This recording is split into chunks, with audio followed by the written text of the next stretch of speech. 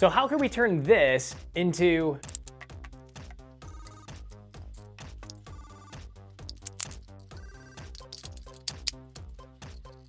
this? Well, let me show you step by step, but to start with, this is the Meta-Tactical Glock 19 conversion kit. It's called their Apex series. Before we get into it, Meta-Tactical did send this out to the channel for review and to give an overview of it. You can actually get this for, they have a bunch of different guns. The one I got it for is the Glock 19. You can also get it for like a Glock 45. You can get it for even like a Smith & Wesson M&P 2.0. But all this is this is a modular chassis that you can deck out with all the cool stuff like you see I did here. And yeah, I threw a carry handle on it because why not? And then the other thing the kit comes with is this clown of a barrel. It's a 16-inch barrel that goes on your Glock. If you ever saw the old Batman movie with the Joker pulling the long gun out to shoot, yeah, this is exactly that. But kind of taking this apart, it does come with, we have a muzzle device on the end here, so we can remove that first. Then we can take our Glock apart, move the spring, and then here is that super long barrel that again comes with it. To go back to normal Glock mode, I guess, here's our normal barrel that goes in it. We can feed that back in,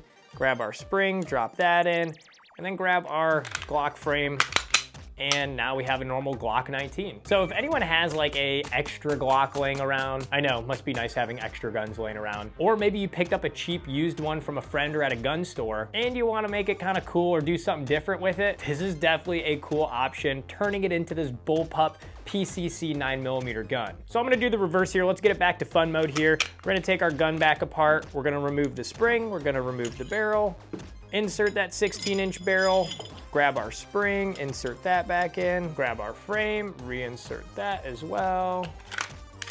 And then from here, the chassis opens pretty easily. Right now it's clicked into place. You have this little button here on the side. You can push this, it'll slide out, and that's actually what goes on the trigger here, and it's connected to the trigger. That's how it shoots. And then you have this button here on the bottom. You can push this to open the rear end. And then once the rear end's open, all you have to do is carefully slide this through.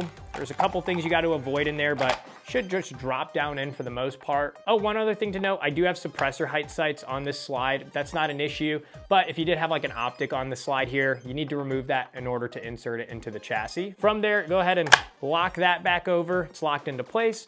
And then you can take this pin, push it across, and now it's all set up. So with that in mind, let's go ahead and go over the features of it and show you how it works. Once you have it in the chassis here, you have several things you can do. One is you do have an adjustable rear base plate or butt plate here at the end. So this is actually pretty nice, and I do like to run this at about this spot right here. But another reason why you need to run that open is because on this side here, when the mag's empty, the slide will lock back like a normal firearm. But when you insert your new mag, you're gonna need to push the slide release here on your Glock, physically on your Glock, in order to throw that slide back forward. Or the other option, and I think it's pretty cool, is you do have an ambidextrous charging handle here for both sides. So if you want, you could give that a little tug, and that would actuate your slide back forward too. Moving through this, you do have a little button right here carved out into the frame, and this is your mag release. So when you have a mag inserted, if you want to drop the mag, all you have to do is push that spot there. It should free fall out because, again, this is just our Glock right there in it. So as long as that mag will work in your Glock, it'll work with this chassis. You have a top rail up here to mount anything you want. Like I did the carry handle with this mounted. I wanted this to look like a Halo battle rifle. I think I did a pretty okay job at that. But if you wanted to make this more practical,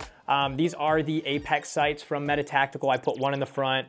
There is a rear one you could put on. And then also I just threw a Holosun 510C up top, but you could just put this right on the Picatinny mount on the top, and that'd probably be a lot more practical, to be honest. But I'm all about the vibes. Other things I would recommend picking up is they have this mag holder at the end, and it's to hold a extra magazine. So if we have our mag in our gun here on the rear, and then we have the spare mag here, as soon as we're empty here, we can drop that mag, pull this mag out, insert, hit the slide release, and we're back in action. So I definitely recommend, if you're thinking about picking one of these up, grab this extra mag piece here, so that way you can hold a mag in the front as well. Other things is they do have these additional 1913 pick rails that you can pick up from them, and I did that. And I do have the, this is a Streamlight, what is this, a TLR8, it's a laser light combo.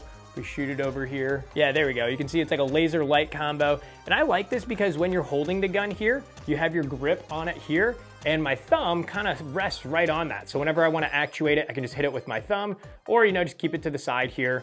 Pretty easy to use. The other option I forgot to throw back on is the threaded barrel. Now, I've seen pictures of this online with people putting suppressors on this, you cannot suppress this. At least the ones I've tried, it does not work. The reason being it doesn't work is on any traditional Glock or any barrel that has like a tilt action to it, is you do need to run a booster assembly with the suppressor typically in order to get the slide to actuate the next round into the chamber. But when you add a 16-inch barrel to your Glock, you're kind of eliminating how that would work or how the booster would help, because when you shoot this, you'll see in the video, this thing just flicks up and down the whole time. So if you had a heavy suppressor on the front, it would not be able to actuate the slide and cycle the next round.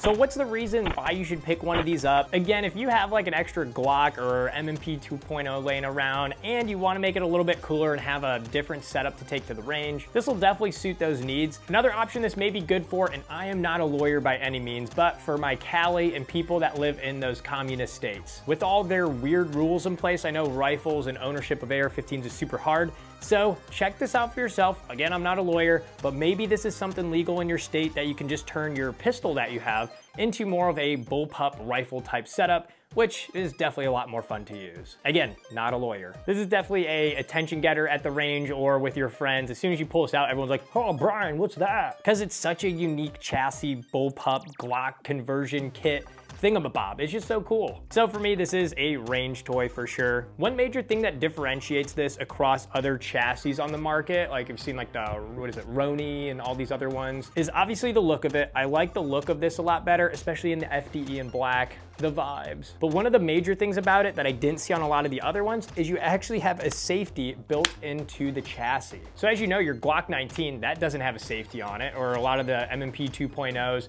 they might have a thumb safety, but a lot of them don't. But when you drop it into this chassis, you actually do have a selector right here. It pushes through, it'll go to this side, and this is a safety. To demonstrate here, let me go ahead and cock the gun. And right now when it's pushed in from this side, the trigger will not work. I mean, it's dead solid, will not work at all. But then if I go ahead and push that button, push it forward, now I pull the trigger, it will fire then. So pretty cool as far as if you want to treat this maybe as like a truck gun, backpack gun, you can definitely keep around in the chamber, turn that safety on, keep this in the bag, and you don't have to worry about something snagging that trigger and going off in your bag while the round's in the chamber. So that's definitely a huge major differentiator when it comes to the Meta Tactical Apex chassis compared to some of the others I've seen on the market. Let me know in the comments what you think of the Meta Tactical chassis. And oh, one other thing here is, like I said, this takes any kind of Glock mag. So I actually have a Chris Vector 9mm mag.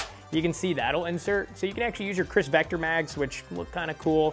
And then again, you can insert your, a Men 2 mag on the front. Or I have a Glock base plate, a Glock mag with a extended base plate. You can even insert that here and keep that, reload whenever you want. I mean, it's just pretty cool. Hopefully this was helpful. Like and subscribe, and let me know down in the comments what you think of this.